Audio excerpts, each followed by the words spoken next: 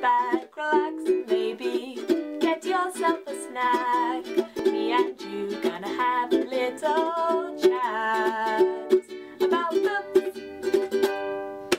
Hi guys! So it is time at last. I know so many of you guys have asked me to bring back cover chat, make it more regular. I don't have a lot of time to do cover chat videos. They are my most requested video, but they're also my most difficult to plan out and difficult to film because they take a very, very long time.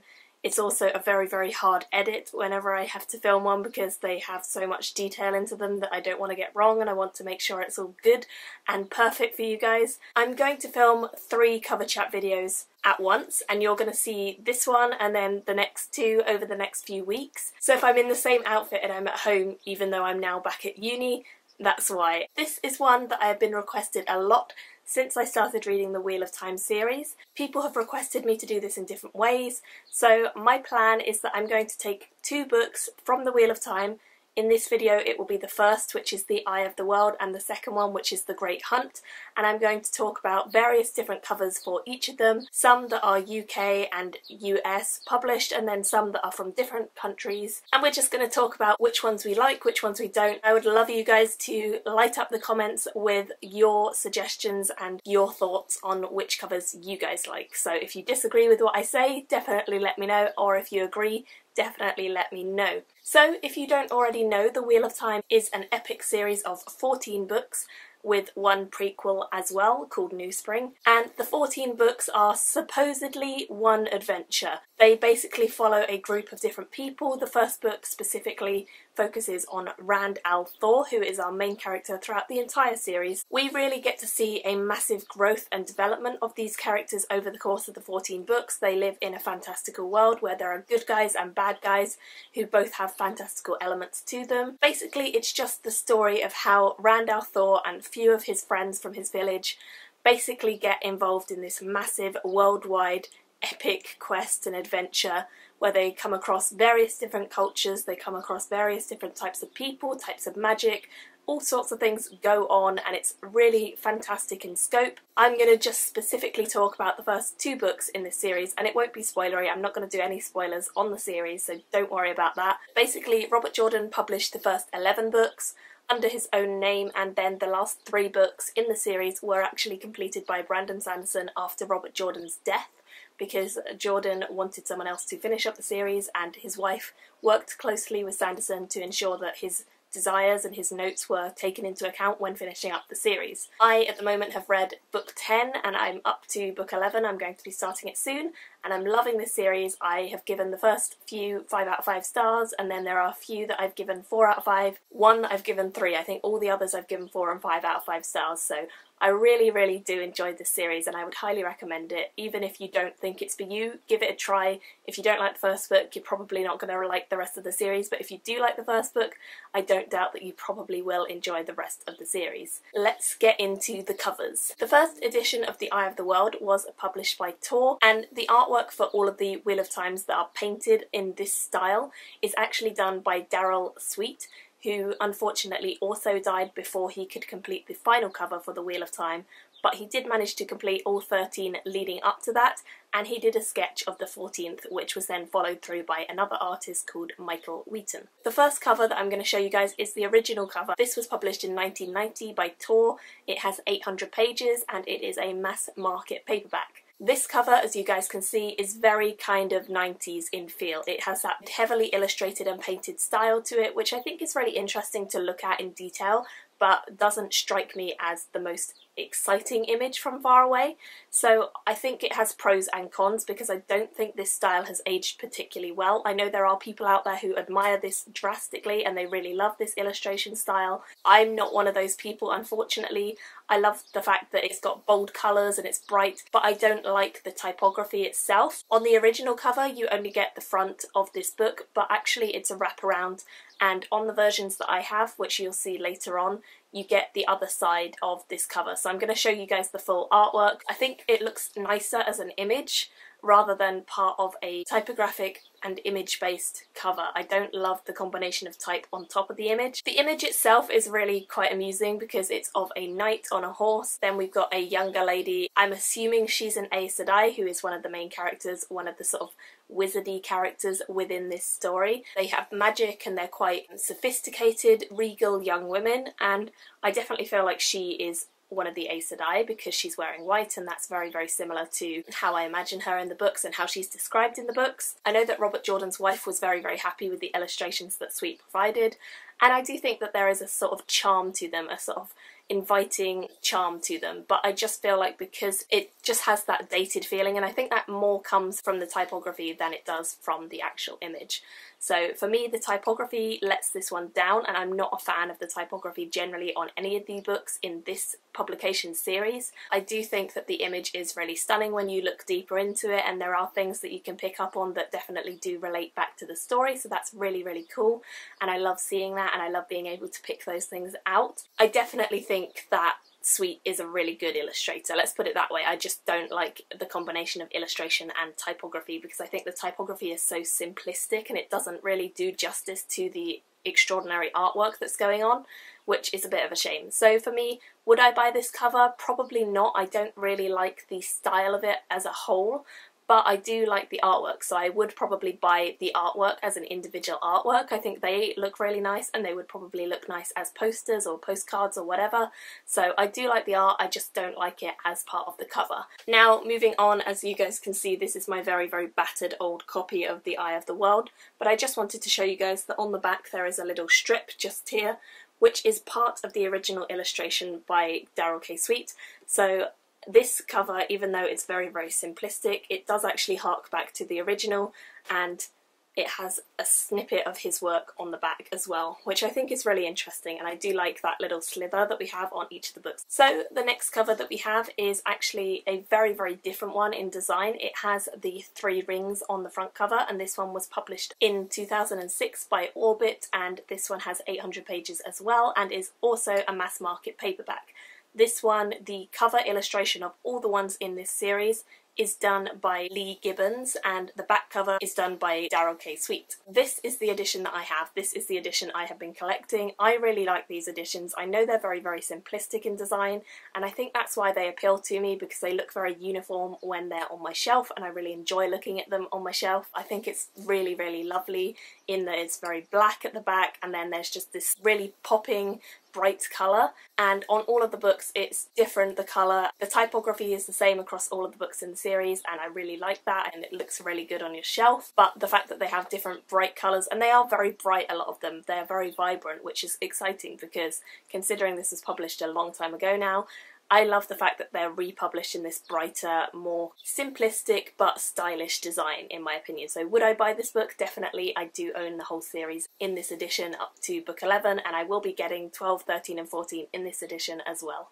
We have another one which has an artistic design on it, and this is actually the ebook version. This was published in 2009 by Tor, and it's the Kindle version or the ebook version, and it has 753 pages. And the art on this one is actually different for each book. The art on this one specifically is done by David Gore, and I have to say, I'm not a fan of this artwork. I do like the style of the book. I do like the little band that we have across the middle. I think that's very stylish. I think that really pops out and it's a nice colour. I like the fact that we've got the 3 rings in a little circle, and we've got the second heading underneath saying the name of the series. Then we've got the title of the author's name. All of this is in a kind of serif font, which I think works really well. So I love the style of this. I think it has a very nice feeling to it, and it would look very uniform on the shelf and be very nice to look at. But again, I just feel like the illustration style is a bit dated. It's not really as exciting as the other one. At least the original printing had some very cool touches that linked with the story. This one is a guy hanging off of a ship, but I don't think that it's a major part of the story, which is why I'm a little bit confused over why they chose that moment specifically. I think the illustration is good, I think it's realistic. I just don't like the fact that he's made out to look like this really wonderful sailor, when I know that the main character definitely isn't that, because he comes from a small village, he's not really been on any boats before. It's an interesting concept, and I definitely think it's an interesting way of portraying the story, because it doesn't give away lots of the fantastical stuff that goes on, and I think there could have been more done with this. I think it could have been developed further, and that probably would have made it a more interesting image if there was some more subtlety going on, or there were some more hints at different things from the story. I think that would have really boosted it up in my opinion. Then we have another version of the same artwork on a different publication. So the first one was the Kindle. This is actually a paperback version of the same book. This was brought out in 2012 by Tor, and this is the paperback, and it has 752 pages. This one, as I say, the artwork is exactly the same. It's just been shrunk down into a smaller box, and we have this very, very nice colourful background that pops and is different on each of the editions. So the first one has a red background, which I really like. I think it's very nice colour. I think that the typography, again, very nicely balanced, very nice placement of typography. The image just doesn't work for me. The image is definitely the thing that lets this down. So would I buy this one or the last one? No, just because I don't like that image and I don't think it gives justice to the story, which I feel like has so much more depth than a guy hanging off of a rigging. So I just didn't love that one as much, but I do love the style of the overall cover. I think it's really lovely balance and harmony between the text and the image. I just don't like the image, so I wouldn't buy the last two, but I do think if the image was nicer, I would. So let me know your thoughts on that one, definitely. Then we have a limited edition hardback book, which was brought out especially by Orbit in 2011. This is a very, very simplistic design. It's very similar to the one I own, and it focuses on the three rings. The three rings, as you will come to understand, are a symbol for the Aes Sedai in the book, who are a major part of the story, so it definitely links back to the story and makes a lot of sense. I love the fact that it is just gold foil blocking and slightly embossed, which is really, really nice. It's very simplistic. It has a nice case that you can put it in. It looks gorgeous. I would love those editions. I just can't find them because obviously they're limited edition, and that's a shame because I would have loved them, but I'm sure they were very expensive at the time. But I do really like them, and I think they just have a really elegant, simplistic design to them. They're all gold, none of them have a different colour, but I think they just look really nice, and if there was a whole collection of these for sale and I could find them somewhere and they were a bit cheaper than I imagine they are, I would probably buy them, yes. Next we have the newest editions of the Wheel of Time series, which actually came out in 2014, so this came out last year, and I have to say these are probably one of my favourite editions. If I hadn't already started collecting them in the other edition, I probably would have got these ones, so I do really like it. And this was published in 2014 by Orbit. It has 816 pages and they are published in paperback only. I really do like this cover. I think these covers are just very, very pretty, and they have a really nice light feeling to them, a light and airy feeling to them, whereas the dark black of the backgrounds that I have is a lot heavier and it feels a lot darker.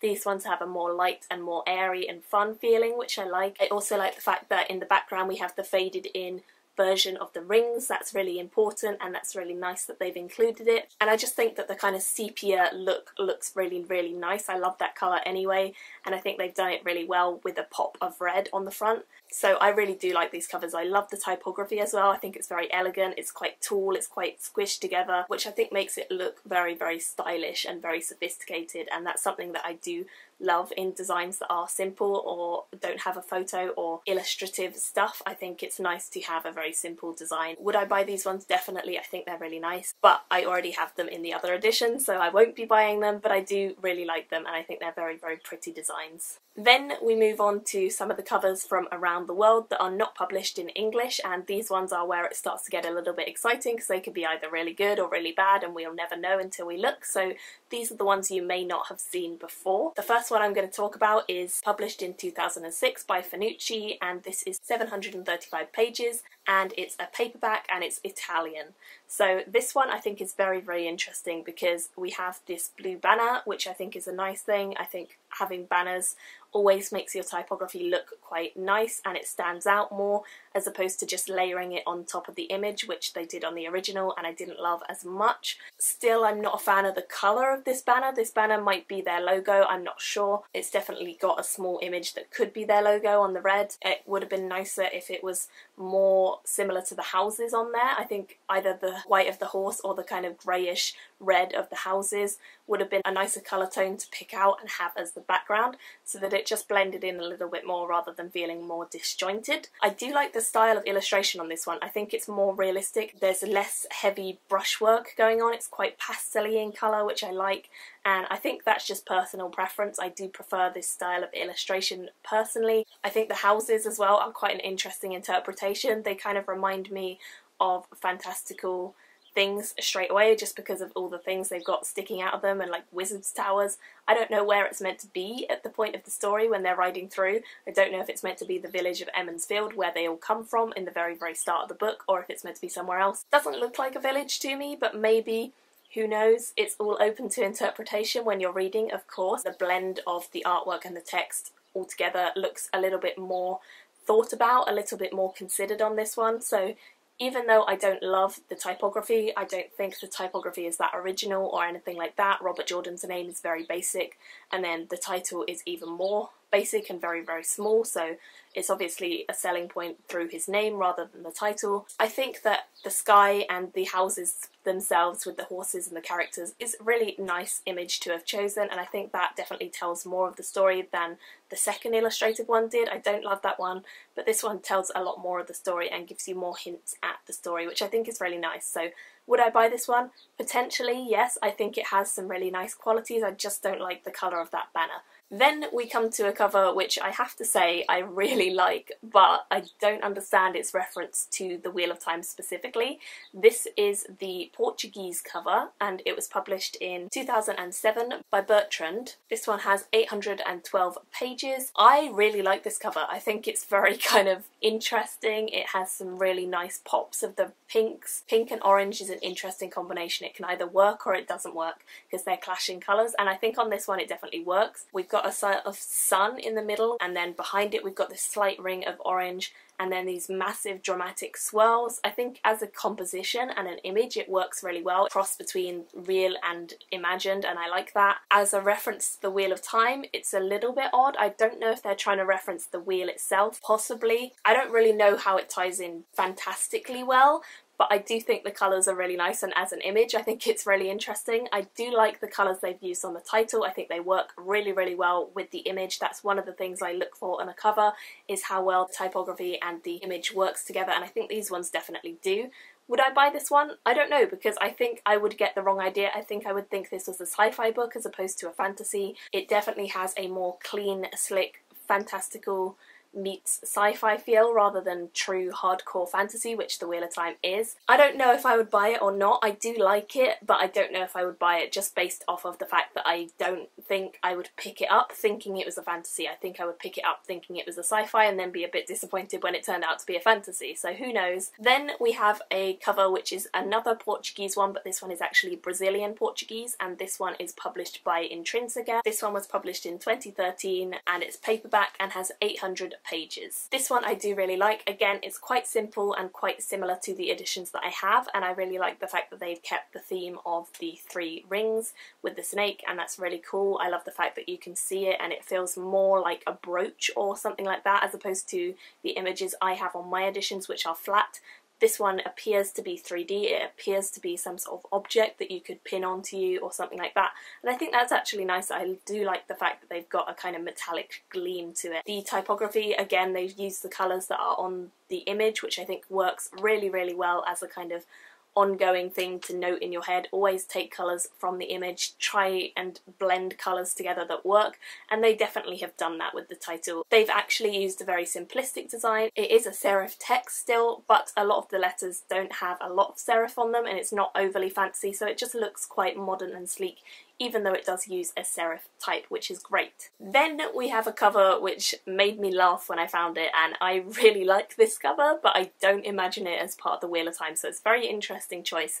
This one is the Indonesian cover. This one was published in 2010 by Penerbit Mizan Fantasi. It's a paperback with 900 pages. This cover is really oriental in design. It definitely has a much more Chinese, Japanese, oriental feeling to it than it does a fantastical medieval world, which is what the Wheel of Time essentially is. I like it. I like the fact that they've gone with a really orange, fiery tone. I like the fact that they have a little banner across the top that says Wheel of Time. I think that looks really classy, and I like the fact that it's kind of got dragony, swirly things coming out of it. I think it looks really cool. I don't think it fits the series. The face behind, I originally thought that was a sun. I didn't even see a face to begin with, but there is a big, massive face looming down looking over them. I'm guessing that's meant to be the Dark One, who is a pretty bad character, as you might guess from his name. Quite a scary image. I definitely can see where they would interpret that and put that onto the cover. Then we've got 3 main characters who are kind of standing, staring straight straight out at us, and I think that's interesting because I don't think the characters at this point of the story